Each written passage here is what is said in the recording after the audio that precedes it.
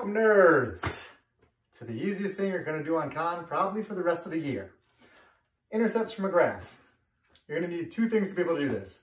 Eyeballs and the ability to find where a line crosses an axis. That is all.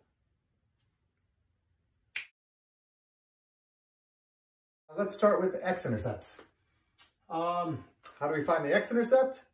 Well, here's a coordinate plane. We got a line L on there. The x-intercept is where the line crosses the x-axis. Here's our line, here's our x-axis. That happens here.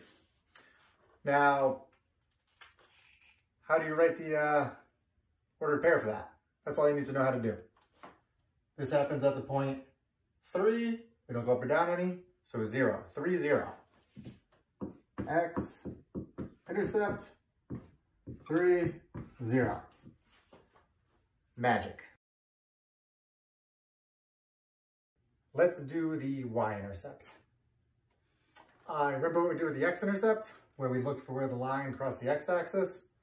We're going to do the same thing, except since it's a y-intercept, we're going to look for where the line crosses the y-axis. Here's the y-axis. Here's our line L, cutting deeply across right here. That is our y-intercept. So let's write the ordered pair for it. We start at the origin and we don't go to the right or left. We just go straight up. So we have moved 0 on the x, and we're going to move up 1, 2, 3. Y-intercept.